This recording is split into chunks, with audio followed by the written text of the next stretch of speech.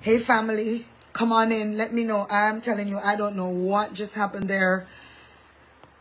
I know this is really like a very strong topic that we're dealing with, and I know for sure the enemy does not want this to go forth. But I do want to go ahead and start plowing. When you guys get back in, let me know, and let's just get to sharing. All right. As soon as I see anybody coming in, I'm just gonna go ahead and start pulling into this thing. So we want to deal with integrity, practicing integrity. I call it higher level Christianity because it's not surface, like I was saying. This is not the kind of Christianity where you're looking the part, but you're not the part. It's not the kind of Christianity where you sound the part, but you're not the part in your spirit. You know what I'm saying? You dress the part, but in your heart, you're not a part of what you really believe in. And so we really begin to realize that a lot of things that are currently affecting the body of Jesus Christ is not the devil. It's not the devil. Sometimes the enemy is within. It's not the devil. A lot of what we're suffering with as Christians, hey, First Lady Leonie White, I love you. A lot of what we're suffering with as Christians, really, even though the enemy is working, Satan has enough wisdom in his wickedness, his devilish wisdom that he's operated in for years now, almost what, 6,000 years, right? Right, over 6,000 years, he's operated in that. He has enough devilish wisdom to understand how humanity functions. And so he knows that if I can get humanity heart steered or to gaze at a certain direction the way that I did with Adam and Eve, then I know that there's little I have to do. Some of us think that the devil is really working hard, and the truth is Satan is not working as hard as you think he is, because we're doing the work for him. Christians with a lack of integrity, we're doing the work for him. And I think it's time for us to call the things out that's truly causing Christ not to be seen for who he is to his body and to his people. Even if it means that we offend our personal selves. That's how much level of integrity, this integrity, the higher level Christianity that God is calling us to. We think higher level Christianity is miracle signs and wonders. And I'm going to run into this because, like I said, I'm kind of limited with time on today. But we think higher level Christianity is us seeing miracle signs and wonder. But let me tell you something. Sorcerer, Simon the sorcerer was a witch. He was a diviner, and he had the supernatural power. He accessed it through a demonic realm. So the supernatural power does not necessarily mean, and things happening beyond natural level that your eyes can see does not necessarily mean that you've entered the higher level of Christianity or life in Christ. It's when your spirit man can look like Christ. It's when your spirit man can live like Christ and operate like Christ. And so a lot of why we're not seeing the power of God in the church is because integrity is lack on the whole, on a personal level and on a corporate level. So integrity is required for God to be able to establish who he truly is through his people, because he's a covenant keeping God. He's a God of integrity, right? And so I want to deal with this because I don't want to sound offensive. I know, because I'm a very strong person, I'm usually always attacked. I was born for, you know, I was born for this, really and truly, my whole life. Like, I know I was born for this. So I know the moment I say something, I'm going to be attacked for whatever I say. But I want you to try my spirit and hear me by the spirit. You know me, know my spirit. Don't know me according to the flesh and what you think and feel. And if you hear me by the spirit today, I promise you, if you're watching, even if you're a pastor, a leader, or a minister in the church, or you're just a Christian, your life is getting ready to change. Because I'm telling you, a lot of what we have going on in the body of Christ right now, and a lot of the areas we're suffering in the church, where we see church hopping, we see adultery, we see homosexuality, we see the things rampant on the front line. It ain't got nothing to do with the devil. Like I was saying earlier on, the enemy has already mastered humanity practicing self-destruction. So he knows all I need to do is to sow the seed. But when you take the seed within your own spirit and begin to own it, now you begin to live out that thing. A lot of the things that we see, lack of integrity amongst pastors, in our different regions and in lack of integrity in our churches. Come on now, in where we go, in our families, in everywhere we see it, right? And so integrity is actually what keeps a thing together. And so things are falling apart because it's lost its standard, it's lost its value, it's lost the integrity of what it is. So my objective on this evening, and I see how far we can get, is I want to define integrity. What is it? What does it mean? What should it sound like in your spirit when you think of integrity? All right. Hey, God bless you, Pastor O'Neill. Mattox, God bless you. God bless you, man of God. Then I want for you to answer. I want to answer the question for you. How do I know what level of integrity I'm operating in? How is my integrity tried? How do I know where I'm really at? Because I can say I have integrity all day. I can say within my spirit I'm not split. All day I can say within my spirit I'm undivided. All day I can say it. But the real test is going to come in different forms that your integrity is going to be challenged or exposed. Are you understanding what I'm saying? I want you guys to share this because you know it's going to be good for you. It's going to be good. And then I want to really just help you on practicing practical Christian, spiritual, biblical integrity. All right? I want to bring you to this scripture. And somebody make note of it. Please, if you can copy and paste it in the chat, I would love for you to do that. The scripture is Galatians 5:25. The Amplified Version said this. If you claim, all right, not me, but you. I'm going to keep this in front of me right here so I could scroll and talk with you and have a little attitude while I do it. So if we claim, the Bible says, to live by the Spirit, if you claim you're a Christian, I want y'all to know I'm not talking to people today that don't know God. I just want that to be clear. Hey, sis. Hey, Prudence. I love you. Thank you for coming on. I told Jennifer to make sure to get you. All right. I want for you guys to understand clearly. This message is not for unbelievers, even though it will benefit them. I am particularly dealing with people in the body of Jesus Christ who claim that they are Christians and we lack personal integrity. And it shows up in our decision making. It shows up in our speech. It shows up in our action. Within your own spirit, your own integrity tells on you because it's that powerful. And so I want to bring us to this place, right? So the Bible says, if you claim to live by the Holy Spirit, God leading me, I'm being led by the Spirit of God. All right. Okay. All right. So if you claim to be led by to live by the Spirit, then you must also walk by the Spirit. Don't just claim it, but walk by the Spirit. And he tells you what it means to walk by the Spirit with personal integrity. This is the Amplified Version of Galatians 5:25. With personal integrity, then he tells you godly character and moral courage. Our conduct, our personal integrity is empowered by the Holy Spirit. Our personal integrity as a Christian must be empowered by the Holy Spirit if you claim that you walk in the Spirit. So I need you guys to stop right here and be in the Spirit for a minute.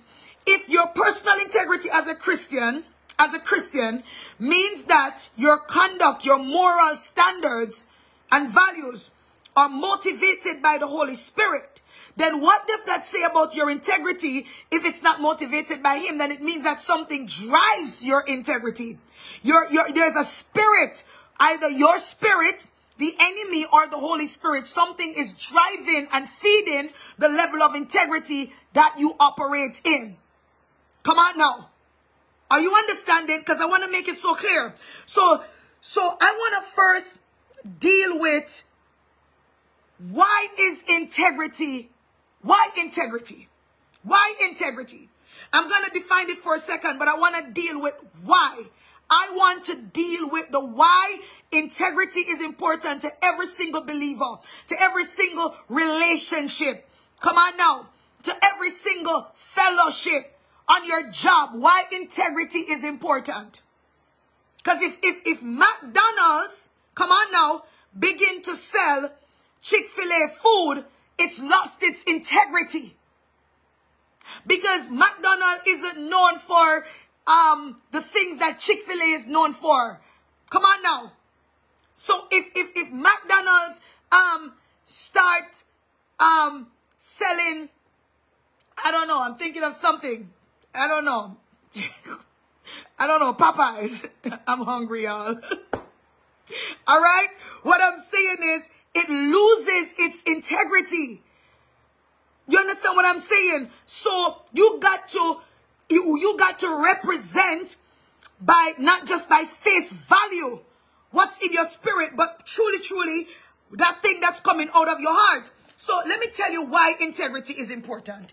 Number one, it's just two reasons. Number one, integrity is important because God requires it. I said it. Put it there. Integrity is important because God requires it. Why is integrity important, First Lady? You coming up here, you bashing people, because, you know, people always say I'm talking about somebody. Well, I guess, you know, I'm talking about you. I'm talking about you. I'm talking about you. I'm talking about you, and guess what? I'm talking about me too. Because why integrity? Because God requires it of us Christians. You know, I'm going to call y'all Christians the whole time here. You know why integrity? The Holy Spirit requires it. What do I mean by this? When David sinned, you know, y'all remember, he sinned. How did he sin? The Bible said it was time for the kings to go to war. And King David, instead of going to war, decided to stay home. He was on his balcony and he saw Bathsheba taking a bath. I think that's how she got her name. She took a lot of baths, right? Bathsheba. And so he saw Bathsheba taking a bath. And he saw her and his heart began to lust after her. At the moment, he didn't think about the cost to the kingdom, to his family, to her marriage, to herself. David wasn't knowing what it was going to cost, but his pleasure was so dominant that it override his integrity. It showed and exposed what he truly believed to be true. And so David saw Bathsheba and he called for her. And he slept with her, got her pregnant. When he realized she was pregnant, in the middle of war, he sent for her husband. This is in the middle of battle. Because now, what happened is, you see, when you miss one step of integrity, you're going to always have to try to cover up. That's why I hear somebody said if you tell one lie, you're always going to have to keep trying to tell another lie to cover another lie to cover another lie. That's why God is just truth. He's just absolute truth. He don't cast no shadow. There's nothing in him to cover. Why integrity? Because God requires it. So David went, he slept with Bathsheba. He didn't think for a second, okay, it was going to cost you a little boy, an innocent child. You never read of any other children that Bathsheba had before David. So he even violated the sacred marriage space of the woman and her husband. The woman and her husband. And he gave her the first child and he knew it was his. And when he realized, okay, she's pregnant, he don't want to sleep with his wife, so I can cover this thing up, I'm going to kill him. He shed innocent blood just to cover up his sin, because I don't want nobody to see me, the king, doing that when I could have several concubines and God would be okay with it. Because it was okay then. God would be okay with it, with you and all your concubines. God would have been okay with it. But you didn't even think about the fact that you could get any woman in the kingdom you want. And you decided to violate somebody's marriage and violate somebody's life. And then you're going to do the cover up. So David went now, right? This is what David did. So he's sitting on his throne. No, he got the woman pregnant. Know what he did. Then he sit down on the throne, acting like nothing ain't wrong. So the king, you know, Nathan came, and Nathan having a conversation, and Nathan said, you know what, David, man, I love you. Whatever is in your heart, go ahead and, you know, just do it, execute it. And they're there in that level of friendship. And he's not exposing none of what he did. He's there with his friends. He's not even telling his friends what he did, but he's doing the cover up. And when Nathan left, God struck Nathan in his heart and began to deal with him and said, you're going to go right back to David, because David is so far from me right now in that decision that he's made that he think I'm okay with it, that he could sit on the throne and think just because you're in power, you can misuse your power. It's a lack of integrity, and I'm going to deal with it. And so the Holy Spirit went. Nathan came, and Nathan began to tell David the story. And David brought judgment to his own self. Did you know how he brought judgment to his own self? Because when Nathan told him the story, he said, that man deserved to die. Nathan turned around and said, you're that man.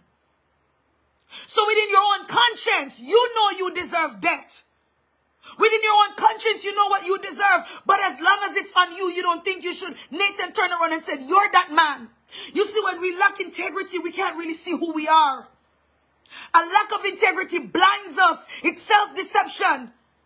A lack of integrity is birthed out of self-deception. When you start deceiving yourself, that you're all good when nobody's good but God, you're blinding yourself and you're not giving yourself an opportunity to truly walk in integrity. Because one of the first steps to truly walk in integrity is to admit that, look, I'm not always right. I don't always got it together. I'm not always good. And if you have not come to that place as a Christian, then you've not really, truly, fully started walking integrity. All you're doing is just a cover-up. Are you understanding what I'm saying? And so God requires it. So here's David praying in Psalm 51. He said, verse 6, he said, behold, you desire truth in the innermost being. You desire inward integrity from me, God. You desire truth on the inside of me. And in the hidden part of my spirit and in my heart, you're going to cause me to know wisdom. The reason why we can't even walk in God's wisdom is because we lack integrity on the inside. God is not going to hand over his wisdom to people who lack integrity. David said, I didn't even have the wisdom to do the right thing because I hid the truth from you in my own heart. But I come to tell you, God, I've sinned against you. And so the Lord requires it. David said it. You desire truth. It's not my wife that need it from me. It's not my husband or my boss or my mother and my father, my children and my church family that needs integrity from me. God desires integrity in your own spirit. Now, number 2, why is this important? It is important because the power of God cannot be released without walking in integrity. Okay, what do I mean by this? Don't forget to share and tag somebody in this. All right? The power of God cannot be released in our lives without integrity. So God desires it. But why does God desire it? Because its power can't flow without integrity. Let me prove it to you. So the Bible says, Matthew 21 and 12 to 14. And Jesus entered into the temple of God and cast out. It was a violent thing. For those of us who have this idea of this soft baby, just wimpy Jesus, the Bible said he cast out.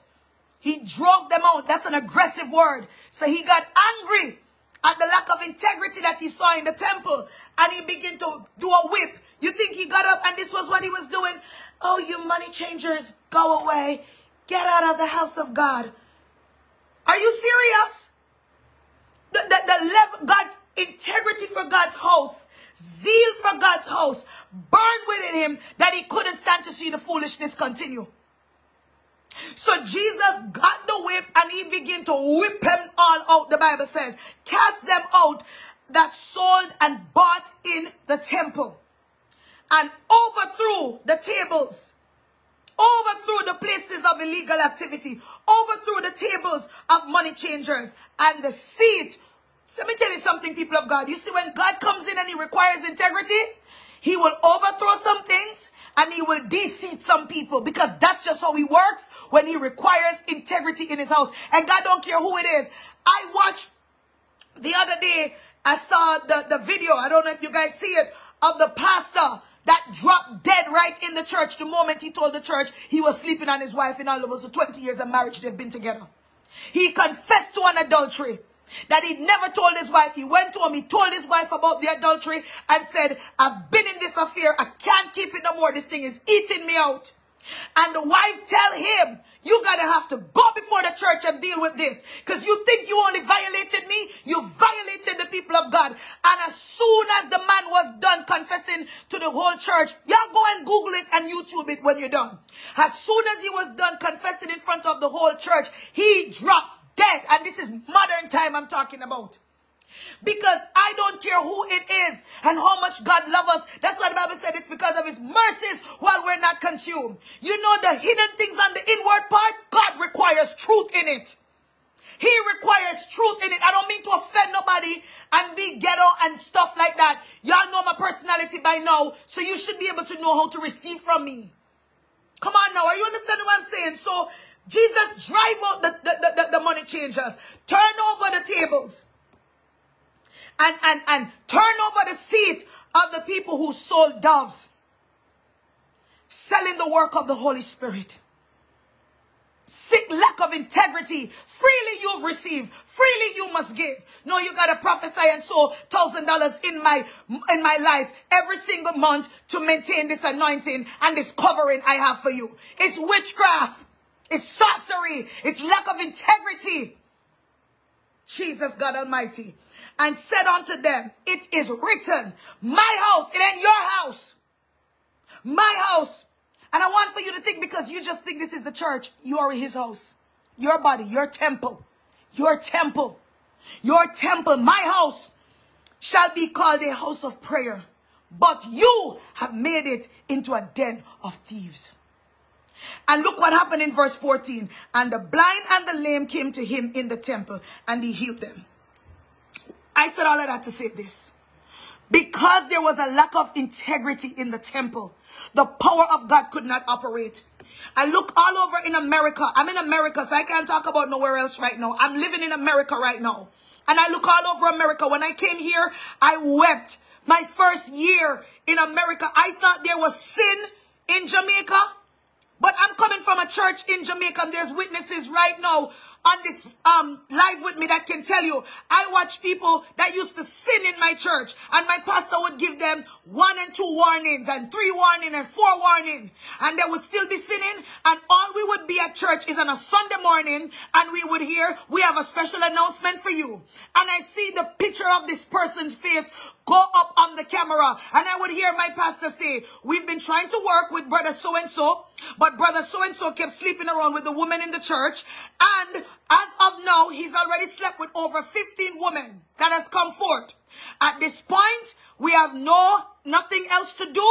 After all the corrections that we've given and we've not seen any change, we have nothing else to do but to sit him down and to let it be known publicly in the church that we are aware of what he's doing. We've corrected it. We don't participate in it. We don't agree with it. It's not God, and it's not the standard of the house, and it's not the standard of the body of Christ. We've been helping the young ladies in the background. We've been giving them counsel. And as of now, if any woman from here go to choose to be in a relationship with this man, practically, you are going to be on your own, because you already know what we've checked and what we've done. I sat in church and saw that. In American churches, we don't do that, because it's all about image. We don't do that. And I watched my pastor did that, and you wonder why there was miracles every single service. We had so much miracles. I was sick of miracles. I was sick of miracles. When it was time for miracles taking place, I see crippled people getting healed, blind eyes getting open. I got so numb to miracles. I was sitting down sleeping, waiting for the word, because there was so much power in the house, because there was integrity in the church. There was integrity in the church. And no, we can't see the power of God, because you have pastors sleeping around. You have people in rebellion, church hopping. And in the name of calling leadership toxic and wicked and controlling, when you lack integrity, when you're nasty, when you gossip, when you're ungodly, when you cause mess in the church, and people can't feed from the things of God, and we lack integrity, and we can't see the power of God, and you're homosexual, and you're a liar, and you're a thief. And we lack, this is strong. This is strong. I've seen a person I know personally. When I found out this young man was sleeping with pastors, when I found the thing out, I wanted to vomit like I was in my first trimester, sick to my stomach, because it lacks integrity, and we think that God is okay with it. And we tolerate it because you're the musician. We tolerate it because you're a favorite preacher. And the world don't want to come. The lame don't want to come. The blind don't want to come. Because it's already messed up in the kingdom. And nobody holds anybody accountable to the standards. Let me tell you something. I have a friend, Leonie, I don't know, First Lady Leonie, I don't know if Trina is watching. But my God, I could have kissed Trina right now, man. Listen to me.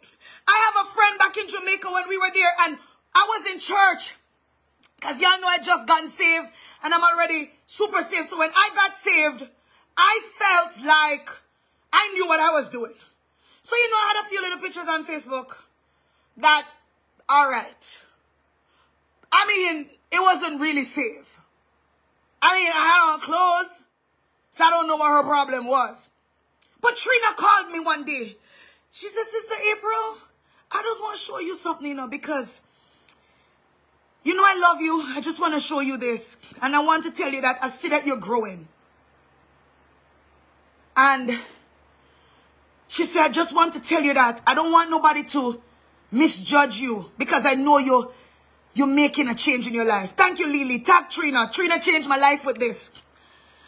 And she said, Apryl, you know, you're growing, you're making a change. Mupao, that's it. Trina Mupao. And she said, Apryl, you're growing and I see that you're changing. I see you come out of a lot. But your Facebook profile picture looks a little seductive. And I don't want for nobody to think that you're still in that life. You know, when Trina tell me, I was offended. I was offended at her because I think nobody shouldn't tell me nothing. Because, you know, any level of correction is going to bring offense. It's just Bible. The Bible tell you, you get corrected, you're going to feel offended. It's Bible. Like, you can't go around it. But when I walked away, she had so much love in the correction that when I left, it wasn't just Trina that was speaking to me. My integrity was speaking to me. Because within my own spirit, I remember when I posted it, I felt the seduction. But I figured that since it was just up here, and it's not like certain stuff was out, it was okay. But it was a picture from my past. And I remember when I took that picture, that thing was in me. And she saw that. And she said, it doesn't represent where you're at now. But let me tell you something. I love that woman of God so much today. Because somebody loved me enough to hold me accountable to the walk I said I'm going to walk. And I remember going on Facebook and deleting everything that was a picture from my past that had that seduction in it. Because I don't want nobody to tie me back to that stuff. But when we lack integrity, we can't be corrected. And we tolerate all sorts of stuff. And that's why there's no power of God. So we come service after service after service. And God can't move because there's a lack of integrity in the marriages, in the families, in the ministry. And God can't get what he wants to get done. What's integrity? This big word that we can't spell without spell check. Unless you're a third grade teacher. What's integrity? Let's define this. So we can have an understanding of what personal practicing. Hey, First Lady Tanya, I love you, sugar. Practicing integrity. What does this mean? Personal inner honesty. I'm about to tear up some things right now. Because I feel the Holy Ghost all over me. I'm about to rip some devils out of town. Y'all better tag some people in this right this minute. Because tag them because you love them. Tag them because you want them to share and tell so you don't want them to miss this. Tag them. Come on now. Hey, Lori, I love you. I love you, Lori. So it means personal inner honesty. How many times we've lied to ourselves? How many times we've lied to ourselves about the state where we're at. And that's why we ain't got no change in our lives. Lie to ourselves. Because we lack personal inner honesty. So I'm not really true to myself. You ever feel when there's something wicked in you but you override it because you don't see it fully manifest but you can feel it's in you? I've been there. I've been there. I've been at the place where I hear myself said, if I ever get a chance, I don't know what I would do. And I'm praying, God, keep me. Don't even let that door open because I feel that thing in me. And if that door is ever open, that beast is going to come out. That's why the Bible said in Colossians 3 and 5 that you got to kill the animalistic instincts and desires in you because it's lurking within you. It's lurking within you. When I was walking in my transformation, I was praying. Because all that used to talk to me was somebody's husband. And when I was walking now in my walk with God, I was praying, God, please Don't let another married man look at me. Because there was a weakness in my spirit. There was a certain kind of married men that I didn't want everybody married, man. It never worked like that. There was a certain kind of men that there had to be a certain kind of age, a certain kind of status, that it was something about them something had to fit. It was a certain spirit. Because something in me was lacking. Come on, I'm going to kill this thing today.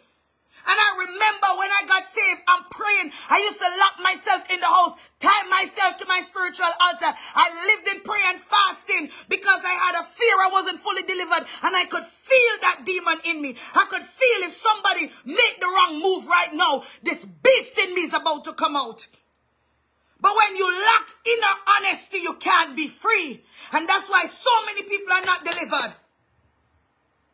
So many of us are not free because we lack that inner honesty. Then it means to be internally moral. Internally, morally undivided.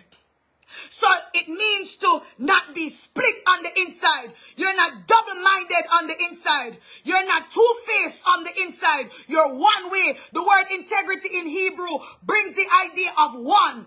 I'm one with how I think. One with how I feel. Hallelujah. One with how I act. That's integrity. It's that oneness. God bless you, Pastor Jason. Oh, I'm so honored to see you, Pastor Jason. Thank you. God bless you, sir. Pastor Jason Sides, God bless you. And so it's that oneness. Integrity means when the Bible said, hear ye, O Israel, the Lord our God is one. It's not just, oh, we just got one God. That word one there represents more than just there is one God and there's none beside him. It means the Lord your God is one. One in his thoughts, one in his actions, one in his deeds, in his behavior, in his judgment, in his justice. So God is not another way inside than he is on the outside. That's why when he said Moses saw his face, might as well Moses, if you see my back, might as well you see my front.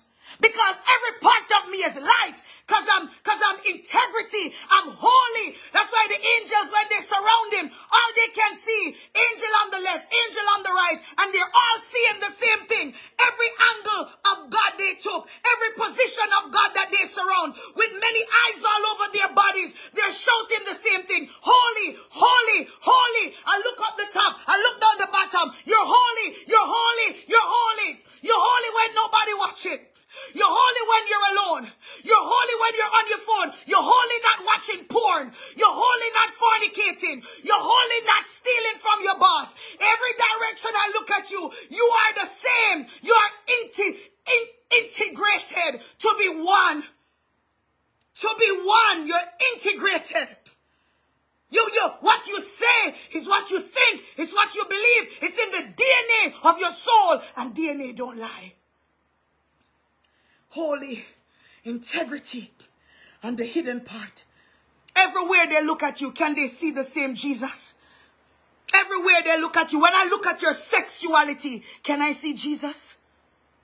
When I look at your love life with people, are you the same Jesus? Are you the same? Integrity, integrated. That's what holy means in Hebrew. Integrated, one, complete, whole. There's no two sides to this. God don't cast shadows. Are you understanding me? Let's hurry up. Oh, Jesus, help me, God. Help me, Holy Spirit. It means so I'm not splitting my soul. I don't tell you I love you today, and then in my heart, I'm trying to kill you like Judas. I'm smiling, and then in the back of my heart, I can't wait to leave to go tell somebody your husband just left you. I pat your shoulder and said, you know, sis, I'm with you in this, and I can't wait to go tell somebody, because now finally I got something over you. That's a level of integrity that we lack. And we don't check our spirit because we practice a lack of integrity that when it's time to do it, we get offended in it and we don't even know that it's the right thing. Because we've been doing the wrong thing for so long that the wrong thing feels right. It means to be absolutely moral. Absolute in your moral standards. Which is to be unwavering in what you believe to be right. Unwavering. When you got to waver. I don't trust people who can't make up their minds. I'm telling you that. I do not trust people.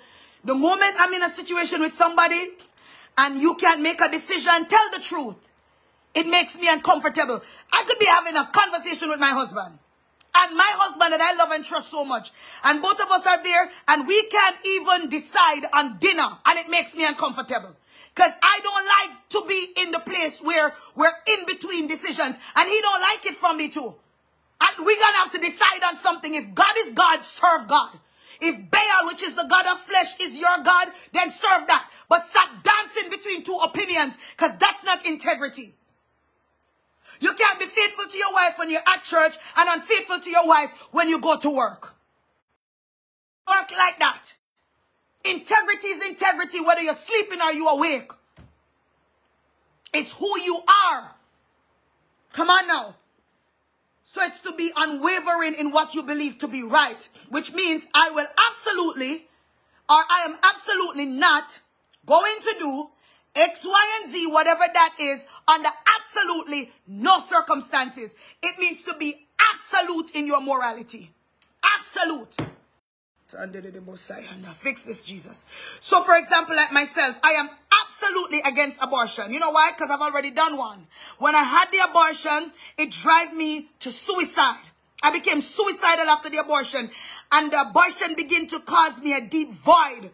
And it was a deep pain in my spirit I carried for about 10 years until I was able to come out and say I did it. And that thing held me down in so much bondage. And I remember I would be in church right there in Jamaica. I was there worshiping, lifting up my hands. And I would hear the devil come and whisper in my ears, you better shut up and put those hands down because you're a murderer. And I would begin to cry. And the people in the church around me, they didn't have no understanding. They thought it was the presence of God. It was me fighting for my life. Because Satan was telling me, you had an abortion. Nobody know what you did, but I know what you did last night. You slept with so-and-so husband. I know what you did. I know what you did. And I would be lifting up my hands and the devil would be right in my ears, waving my actions right in front of me because I wasn't absolute in my decision. I wasn't absolute in my morality. I wavered.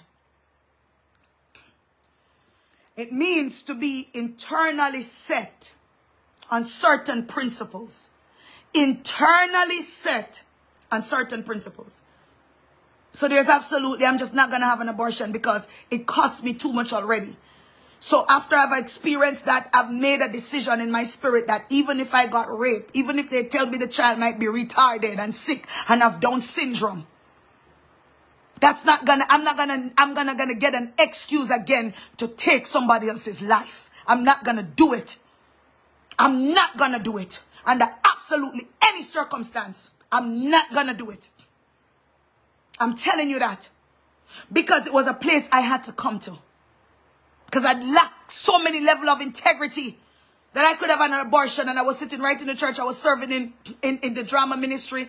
And I would be acting out drama in my whole scene. And I used to hate it. For some reason, they kept giving me some part that just fit who I am. At the moment, I was so a little offended. I was like, what, they see something in me? But I got the parts to play. And for some reason, they always hand me these parts to play. And I don't know, there must have been something prophetic about it. Because the last time they handed me a part to play, one of the part was, God bless me, I became rich and married to a doctor. And his name was Rufus. There we are. We're back, right? Yes. So I was saying it must have been prophetic because they gave me a play to play this time. And they said, you're going to be married to a doctor from overseas and you're coming from foreign. And his name is Rufus. And it so happened that about 4 months later, my life literally turned out to be that. But what I'm saying is, people of God, this is what I'm saying. When there is integrity, it guides your moral principles. You're set on a certain principles. There's some things I'm just not going to do. I'm not going to cheat on my taxes. I'm just absolutely not going to do it. We get big tax bills and we have to pay them. Tithing tithing don't mean I don't give to Caesar what is Caesar. Like, okay, I tithe so I don't have to pay my taxes. Don't pay your taxes and see what Uncle Sam will do. See if Caesar won't come for you. So it's that you don't waver on the principles. You understand what I'm saying? Like, I'm just not going to sleep with another man other than my husband. Have I been tempted? We've all been tempted. I'm sure he's been tempted too. Every day the devil tell me you should have been with somebody else. You see, girl, look, your life would have been better. No, the devil haven't told me that in a while. But Satan would always come and he would always tell me all sorts of stuff, especially when we were going through. So even then, my marriage get tried. But I know now, this is the man that I want. This is the man I want to be with. But you're not going to know it until you're put in certain situations. Don't tell me you're faithful until you have an opportunity to commit adultery. Don't tell me that you're truthful until you have an opportunity to lie. Don't tell me you have integrity until it is proven. It has to be revealed. It has to be exposed. Don't tell me you're honest until I can see that you handle things honestly and you're not shady in your spirit. All right? So it means also self-accountability, which we don't have, but it means self-account. Don't be offended, you know, we okay, you have it, but the rest of us, all the others of us watching, they don't have it, but you have it. All right? It's self-accountability, self-awareness, and self-accountability concerning our conduct, our motives, and our desire as it relates to our morality. That's what integrity is. It's self-awareness. Am I aware? Am I aware? Am I aware? Internal integrity, internal honesty. That even if Paul and Peter don't know, if Pastor and First Lady don't know, and if nobody knows, and my closest friend don't know, and my sister don't know, I know within me where I lack integrity. I can feel my lack of integrity within my own spirit. I know, you know within you where you lack integrity. You know you're not fooling yourself. You know you're not fooling yourself. We just don't want to be honest and hold each other to the personal accountability. Hold each other to the personal accountability. Listen to me. Our integrity is like the DNA of who we are. It reveals how we think. It is revealing how we think, how we speak, and how we act. Just like how DNA cannot lie, your integrity cannot lie. If somebody come to me right now and said, Pastor Johnson was gossiping about you, you know what? The DNA test for Pastor Johnson's spirit would say that in the case of gossiping, he is not the father. You know how I know? Because I know his integrity.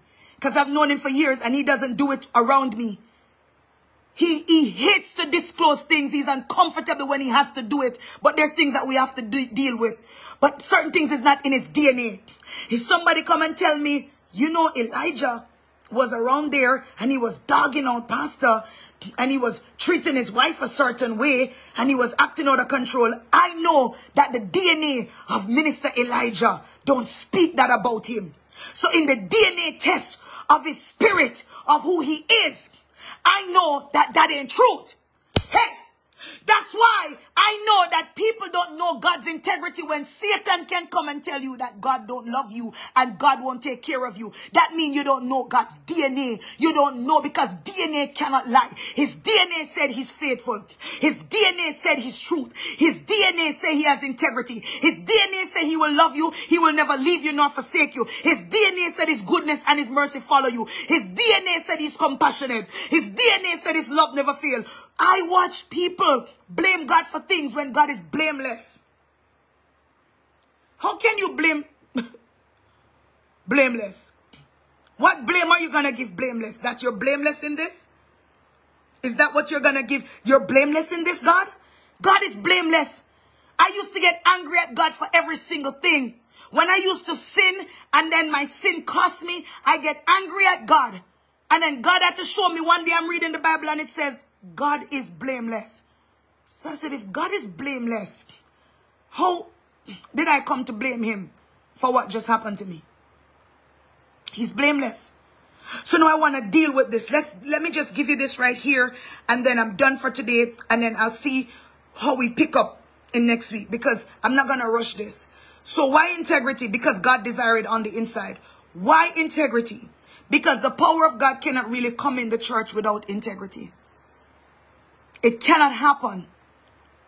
And so, let me show you this. Our integrity governs our morality. We can know what is morally right, but knowledge is not integrity. Not because you know it. I knew what I was doing when I was doing it wasn't right. Knowledge is not integrity. The amount of your book knowledge, your Bible knowledge is not integrity. Our integrity is actually what dictates our behavior, regardless of our knowledge. So I can know right and still do wrong because within my integrity, I'm shady and I choose to do that. But God requires integrity on the inward parts. He requires integrity on the inward part. Let me tell you something. The Bible says the righteous man, his integrity guides his life. It means it guides his decision. He will not make a decision that violates who he is in his spirit. Violate who he is in his spirit. How many times we've done that? I don't know about anybody, but when I was in the world, I never forgot. When we were supposed to get married, my husband said, okay, looks like we need to take things up to the next level. And I'm like, all right. So I'm already, you know, like, okay. He said to me, well, I'm going to need you to go and get an STD test. Oh, Jesus, when he said it, I felt my knee shaking. Because you know why?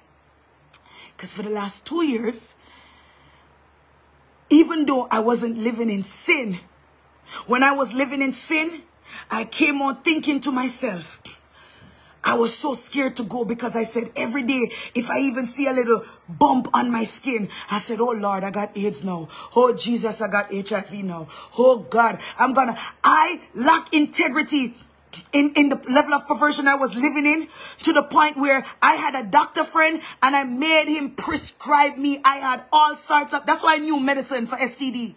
He's like, where are you going with all of these things? I'm just like, give me, man, just give me.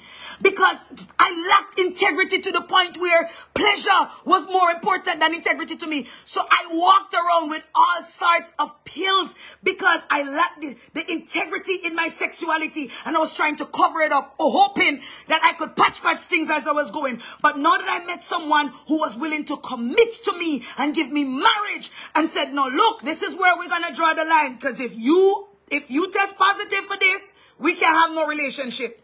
And let me tell you something about integrity. Listen to me, I'm going somewhere with it.